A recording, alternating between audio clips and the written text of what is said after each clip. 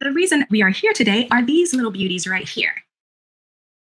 In my effort to make the set look nice and neat and organized, give the appearance of nice and neat and organized as I go through tutorials and things like that, I have to show you different parts. But what I figured out is my coffee and my water often cause a lot of moisture on the desk. They sweat basically. And so I decided to make these fabric coasters so that I can control that. These are so simple. And I came up with this design. I love it because they are so elegant and they have these beautiful mitered corners. So if this is something that you're interested in, you've got time to get your supplies together and sew along with me.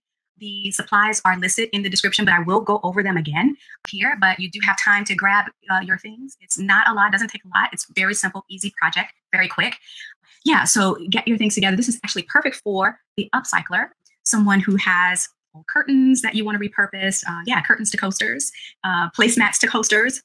Yes, a dress to coasters, or any old scraps that you may just have lying around the house would be perfect. As long as the fabric is absorbent and can be hand or machine wash would work, okay? And it's nice and stable. Like quilters, cotton is great. Yeah, broadcloth, twill, any kind of like cotton or cotton blend would be perfect for this. I'm using also gauze, like a double gauze is also awesome for this as well. And the other thing about this is also an adaptable thing that you can do to make, let's say, for instance, I'm thinking about making a duvet cover for my bed with this similar design. I just love the simplicity of it. And this would be great even as a quilter. You could make a simple quilt out of something like this with mitered corners. Yeah. So let's talk about the supplies you need. Let's go ahead and jump right into it. So when these are all done, they will end up being 5-inch squares. And you can adapt them to whatever size that you want. But these that we're working on today will be 5-inch. This is a fairly large cup of coffee, right? So it fits really nicely, okay? And again, you want to get a fabric that doesn't have a lot of variation design in terms of like no embossing or anything like that, because you want your cup to sit fairly flat on there and be very stable. So these work really well for that. Okay, so let's talk about your supplies. All right, so I'm planning on doing a set of 4. I've already done 2 of them. And so I'm going to make 2 more. Okay. So you'll need 4 squares that are 7 1/4 inch around. And you'll need 4 squares of a contrasting fabric, 4 3/4 inch around. Okay. And your batting should be cut to the same size, 4 3/4 inches around. Okay. And for your batting, I would recommend that it's fairly thin. I wouldn't go any thicker than maybe 1/4 inch thick. Again, it's just to make sure that your cup is nice and stable when you're using it. Other things you will need is your ruler. I'm going to use a hem gauge as well, but it's not necessary. You'll need your scissors. You need something to mark with. I'm going to use a water-soluble pen because that's easiest to mark with. And I just got my thread snippers here because I tend to reach for them a lot. Okay, of course, you'll need your pens. Okay, I've got pens here. You'll need your pens, thread, and your sewing machine. Okay. So that's all you'll need. And let's go ahead and jump right in. Okay, so the first thing that I want to do is measure and iron all of the pieces. Okay, that's what we want to work on first. So I'm going to go ahead and pull out. So what we're going to do is fold it and press it 1 inch, do a 1-inch hem basically around the perimeter. The important thing about this particular project is the measuring and the ironing. The ironing is a really important part so that your miters come out nice and clean.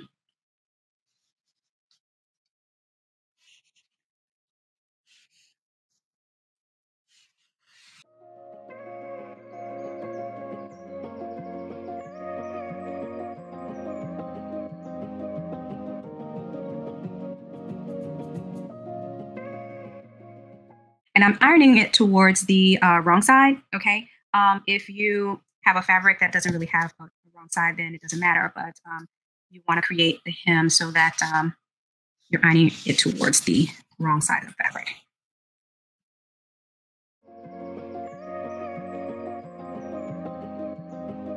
So these are actually perfect to put all around the house, like, any room where you drink, right? So I think this is a nice little addition.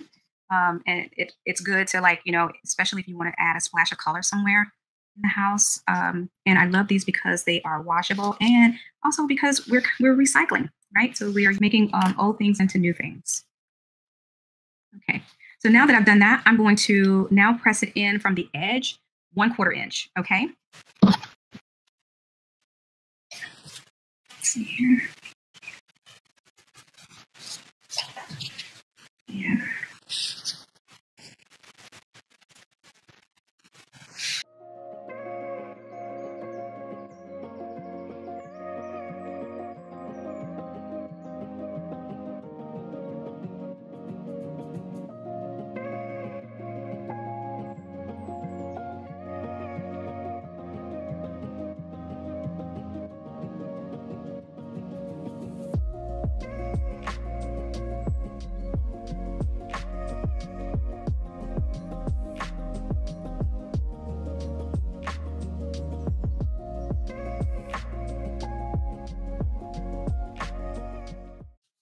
All right, so the next thing that we're going to do after you have ironed your squares, we're going to mark, okay? And for this, I'm just going to use a water-soluble pen because it's easy. You can use chalk as well. And so now what I'm going to do is mark 2 inches around the perimeter. So from each corner, I'm going to mark a 2-inch mark. Here we go.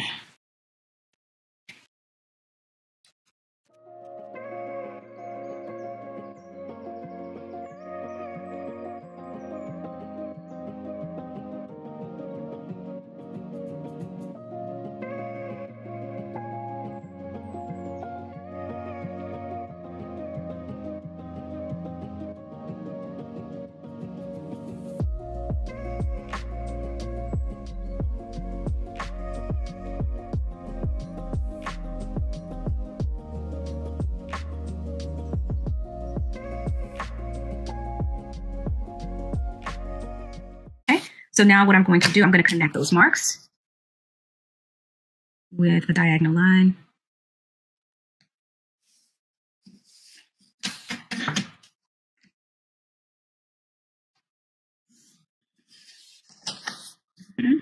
Yeah, so once again, this is going to help to create that beautiful perimeter that you see on this guy.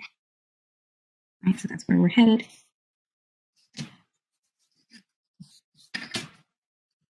I love it because it looks like a picture frame.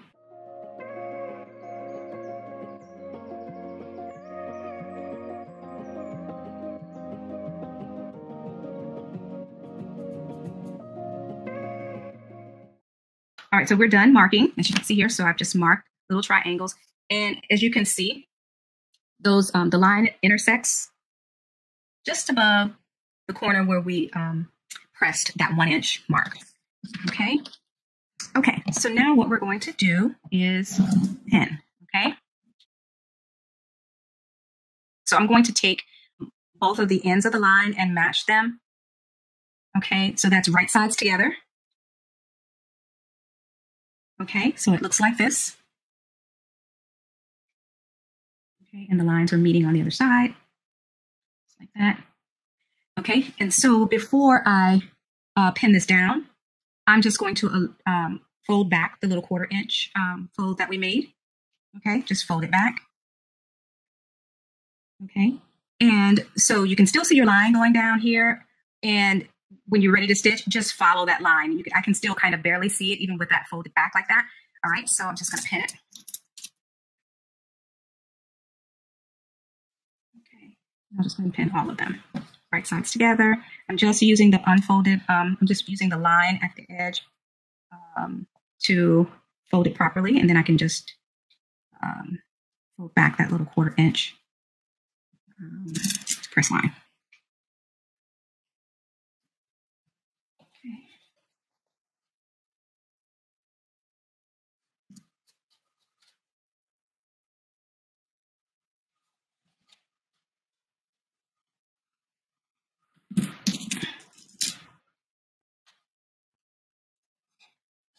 Even muslin works really good with this, okay? So if you only have muslin hanging around, it's perfect. It really is more about a color pop. So that center fabric that we're going to use, maybe just put a nice little color pop in the middle.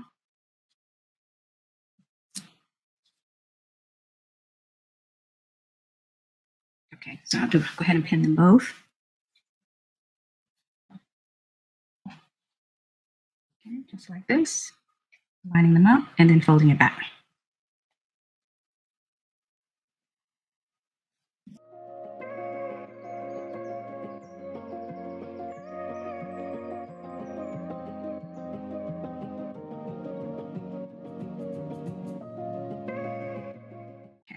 So what I'm going to do is stitch along here, back stitching here, and back stitching at the end where the line ends. Okay, so it's just a straight stitch on all corners, following the line.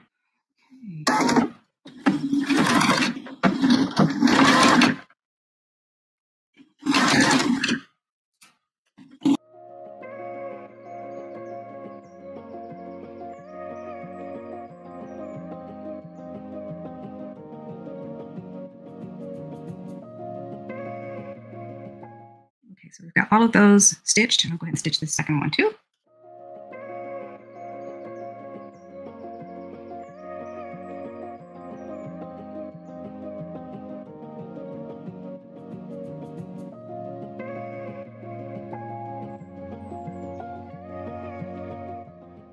And so now that we have everything stitched, we're simply going to trim. Okay. So we're just going to trim close to the stitching here.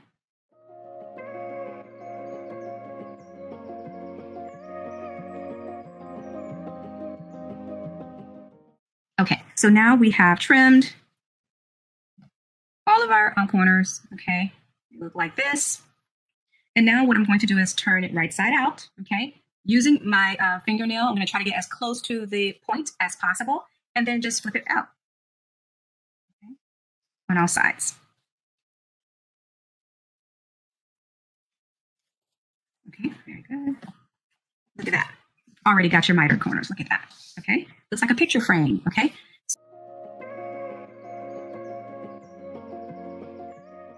All right, so now we are ready for our contrasting fabrics. Okay, so what we're going to do is take one of your contrasting fabric squares, and you're going to back it with one of your batting squares. Right, so mine is really thin. It's truly about, it's just shy of 1/4 of an inch. Okay, so I'm putting this to the wrong side of the fabric. Okay, wrong side of the fabric here, and then I'm just going to stuff it like so.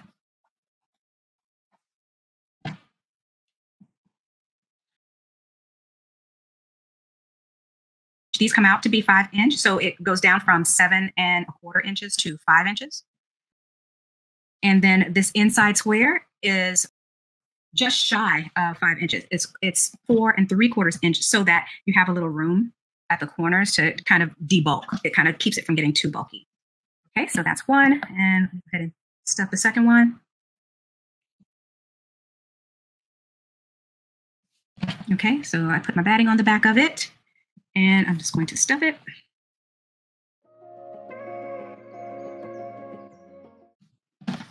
Looking gorgeous already. Okay, so now what we're going to do is pin this in place. Okay, make sure it's nice and flat.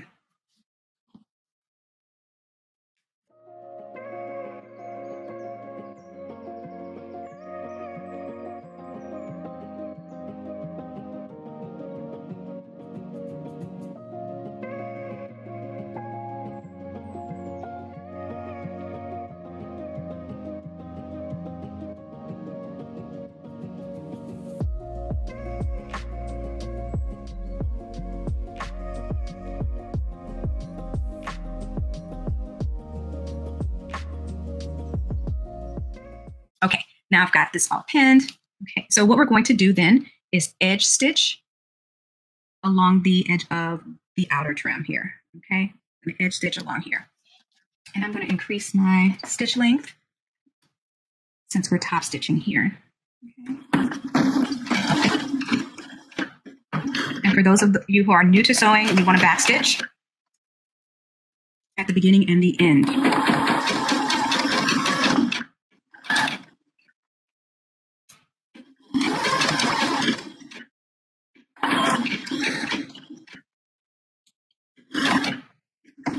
And when you get to the corners, just get it.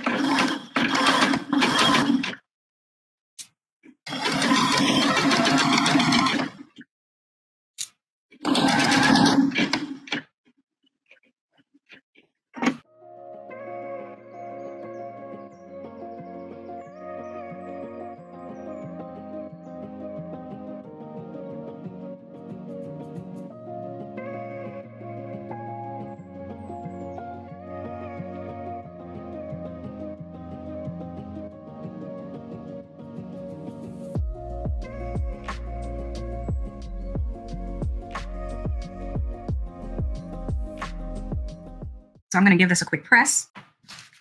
And here, the fabrics that I'm using is, like I said, a double gauze. And this is like a really light weight, like broadcloth.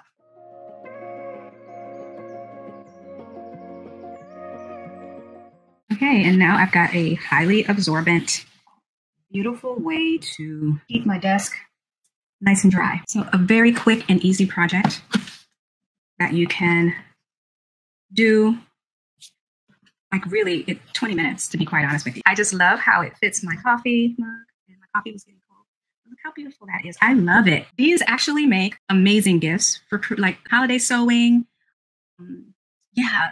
birthdays, Mother's Day sort of gifts, things like that. I love these. I love that.